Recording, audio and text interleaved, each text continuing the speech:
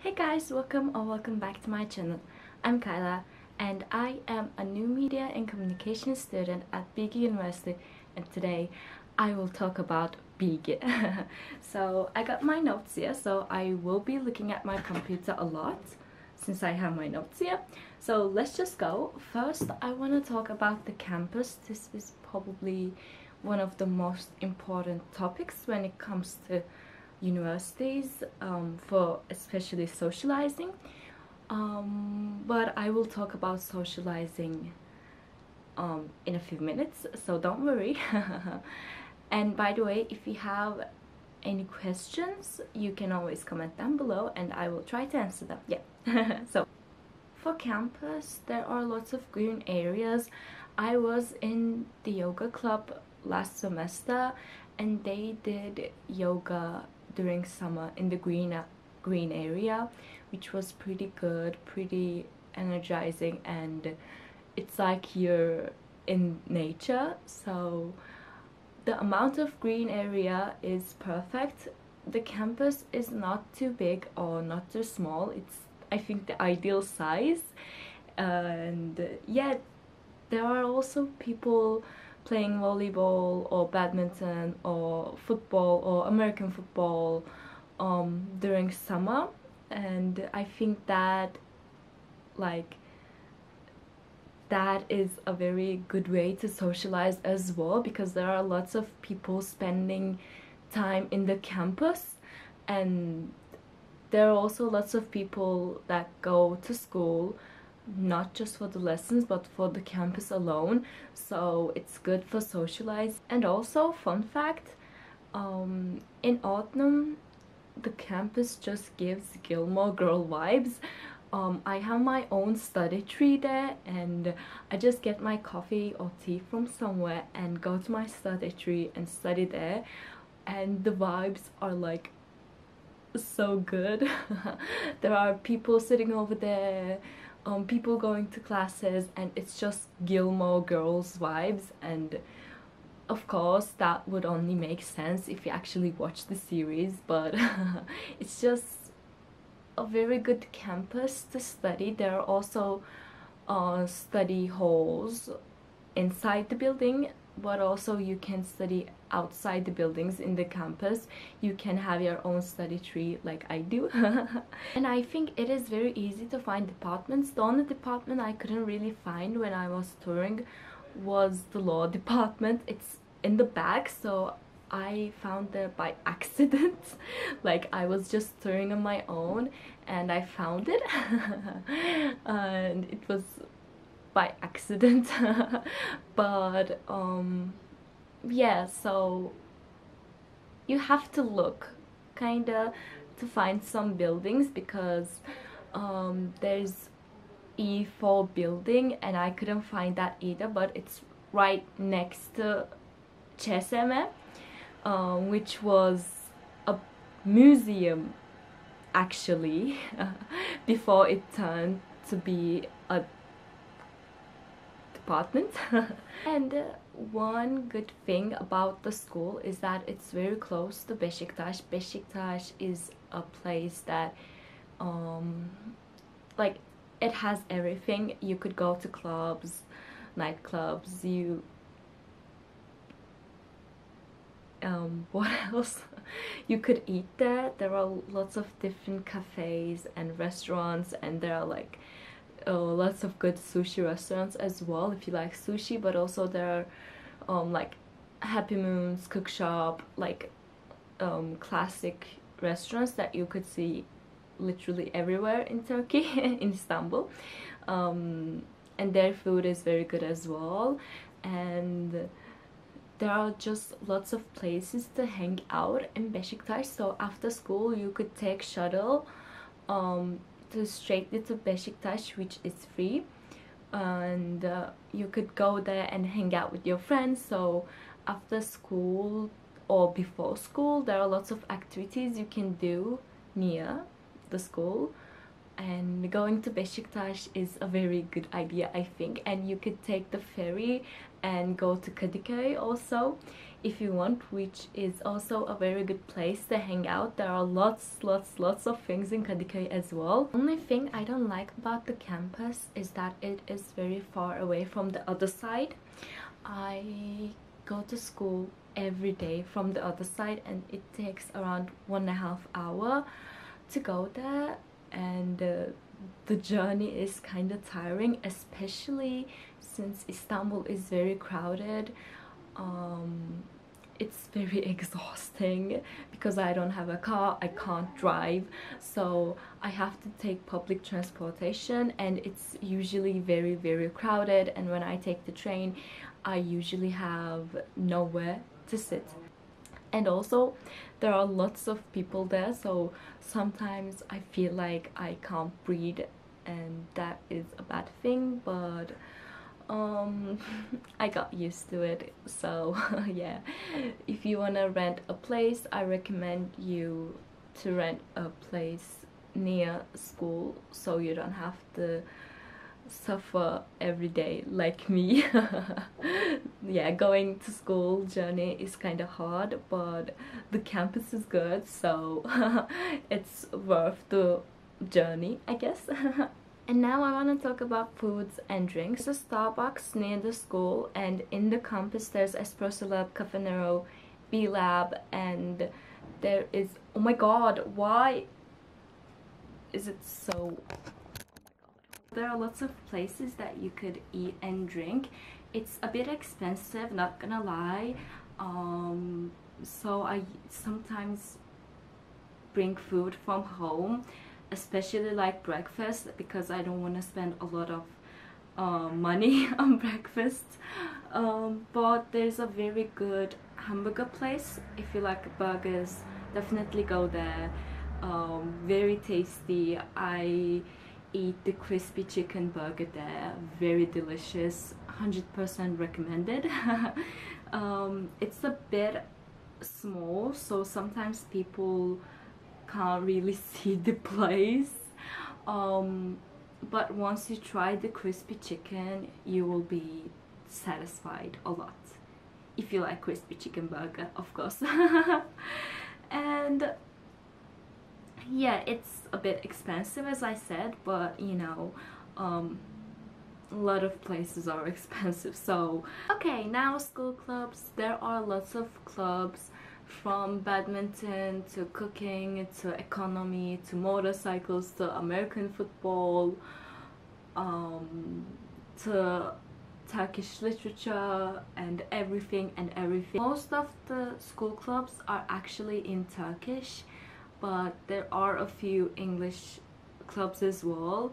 So what happens is, actually, if they're doing an activity with the people currently in the club, they can speak English, I think. I mean, I couldn't participate in a lot of clubs, but if they're just like meeting up to get to know each other, I think the language wouldn't be a problem. But sometimes they bring guest speakers, and mostly they speak Turkish. So that is a minus, but I'm sure that there are English clubs as well that you could participate in. Like, my goal is to participate in club activities, because I joined many clubs, but I only participated in few activities. I don't know why. But yeah, so there are lots of activities actually. So yeah, they do a lot of activities. If you join the WhatsApp group or follow any social club that you wanna go to on Instagram, you could see the activities. So yeah. So I was in literature club, Bilgi Patiler, which is like a club about helping animals, and there are lots of dogs and cats in the campus too. So if you're scared of dogs, that's gonna be a bit of a problem. I am kind of scared of dogs, and I kind of had a hard time getting used to the campus because there were lots of dogs running around, but you get used to it after a while because the dogs are pretty cute and nice and sweet, and also the cats. So it's a club about them. And I was also in economy and something about like coding. I don't know why I was in those clubs. I'm not interested in economy or coding, but whatever. Also in yoga club, which did a lot of activities. So if you're interested in yoga, you could join that club because they did a lot of activities, and they did some activities in the green area too during summer, so that's a plus. I also want to join the cooking club as well. I saw the Instagram and they also did a lot of activities, so I want to join that as well. And yeah, I guess that was it. I mean, I did join a lot of clubs, but most of the time I don't read the WhatsApp text, so I don't even remember them. But whatever, my goal is to be more consistent with participating in club activities because I think it is a great way to socialize, which is very important. Yeah, sometimes they bring guest speakers, especially like I think economy club did bring a lot of guest speakers. I'm not 100% sure, but I did see a lot of guest speakers coming, but they were, I think, all in Turkish, or I don't know, that was mostly in Turkish. And sometimes they do online activities too, but mostly it's face to face, so it's easier to socialize as well. And sometimes they do activities outside the campus, but mostly it's inside the campus. So especially if you live close to school, it is easier to join the club activities because it's mostly after school, after the lesson. So sometimes 7 p.m, 6, 7. So teachers, this I can't speak a lot about it because it changes from department to department. So you could find a lot of information about teachers and professors in the website, I guess. But I am very satisfied with my teachers. They are very helpful, especially when it comes to finding internships. And I did speak with one of my professor. Actually, she did like a talk in the class saying that we could always come to her when we have a problem or when we just want to do an internship somewhere, because the professors have more networks, so you could always ask your professors to not find you maybe, but help you with an internship.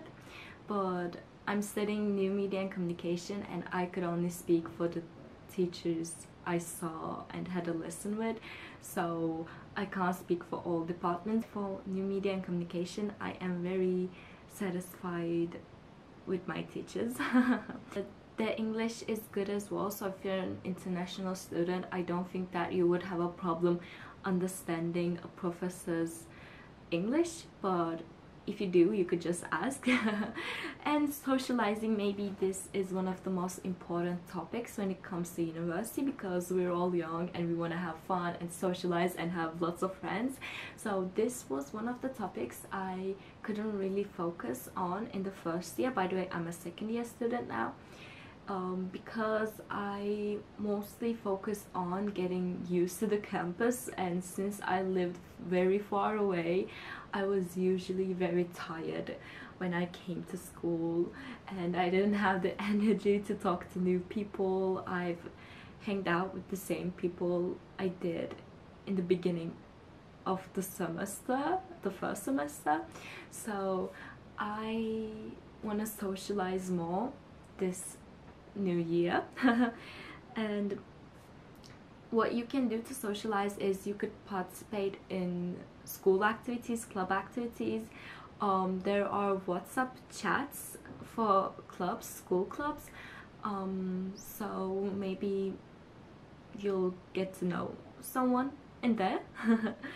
And there are lots of friend groups sitting at Espresso Lab or Cafe Nero or B Lab, and in summers there are lots of friend groups that play volleyball or just lay on the ground and talk. So if you're an extrovert, you could just talk to them, but if you're an introvert, I think school clubs, they're a good idea. I'm between extrovert and introvert, so I think my choice will be participating in school activities. And yeah, so also, if you come to Bilgi to study, you could always text me on Insta to meet up and we could have a cup of tea together, or coffee if you like coffee. I don't like coffee. But yeah, I think you may have to make the first move, because like right now everyone, like not everyone but most people have their own friend group, so you may have to make the first move. But there are also a lot of new students, so don't worry, especially if you're a first year student. You wouldn't have a very big problem in my opinion, because no one knows each other. So that's a good thing actually, you could meet new people.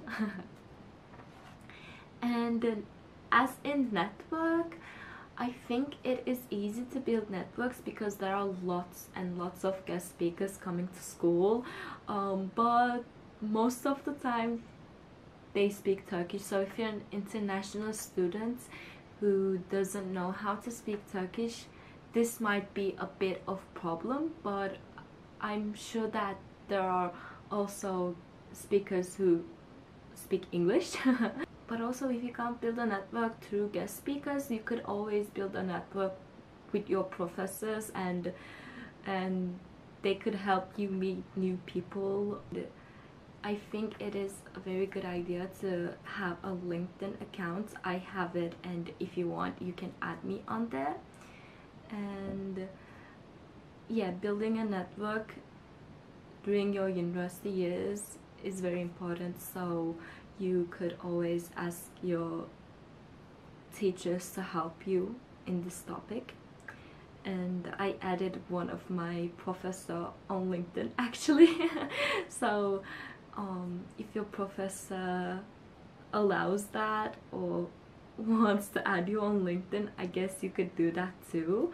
And other things, now I wanna tell some fun facts. There are lots of places to take photos in the campus. Like if you wanna take an Insta pitch of yourself, you could always take very creative photos. And also, if you just like to take photos, like not yourself, but if you're interested in photography, there is an Instagram page. I can't remember the name, but if I can find it, I will put it somewhere here. And they take photos of Bilgi campus and they post it there. So if you're interested about the campus, you could also visit that Insta page because there are lots of pictures. And yeah, also there is a museum inside the school, and when I first visited the school, I went there. It was pretty interesting, and I actually got lost there and I was alone and I had to FaceTime my dad to help me. So that was a journey. But it's actually pretty cool, and there are lots of cool stuff in the campus, lots of interesting things, and you could also take photos there. But if you're interested in like designs, there are lots of cool things. And yeah, the museum is actually very cool as well. And yeah. Also, there are computers that you can use, but there are also computer labs and studios. There's a 3 big studios called RGB inside the communication building for communication students, and they are so big and they're like huge, and there are lots of equipment like camera equipments and etc, lightings and like everything. So you could rent those for free. You just have to go to the Bilgi booking site and get a email from a teacher saying that it's okay for you to rent those, and you have to bring those equipments in time. And yeah, it is actually very cool. There are also lots of opportunities career wise. You could go to Bilgi Talent and join some programs there. They also send you emails, so if you ever want to join a program, you could just check your emails a lot. There are lots of different opportunities, so that is a good thing about Bilgi, I guess. And I couldn't really talk a lot because I have guests in my house. But yeah, so this is it. If you have any more questions, please comment them below and I will try to answer them. And yeah, there's also a huge library in schools, so you could study there, and there are lots of access to books as well, and you could, like, there are online books as well that you could get access from your computer. And you could check those out, because like, if you like to read like me, this is a very huge opportunity. I mean, yeah, every school has library, like that is a basic thing, but there are lots of different books. So if you're interested, just visit the Bilgi library page, and or if you go to tour the school, you could also visit the library. I guess the person who's supposed to show you the library will show you the library, but if not, you could always ask and they will show it to you, I hope. But yeah, if you have any more questions, please comment them below. And as I said, if you come to Bilgi and you want to make new friends, I'm free. And you can text me on Insta, or you could just comment and say like, hi, I'm in Bilgi, where are you here, can we meet? But it is more likely that I will see the Instagram DM. And as I said, if you have any more questions, please comment them below. But if you're really curious about numbers of professors in your departments and etc, you could visit the Bilgi official website, and also you could look at the Bilgi Instagram profile as well for more information. And if you come to Bilgi, let me know, and maybe we'll become friends. And hopefully I will see you in the next video, and maybe in Bilgi. Goodbye. Please subscribe, like and comment, especially if you have questions. Comment them below. You could also ask questions about Bilgi through Instagram, but if you ask in the comment section, then other people can see it as well. And okay, goodbye. I'm gonna go now. Bye.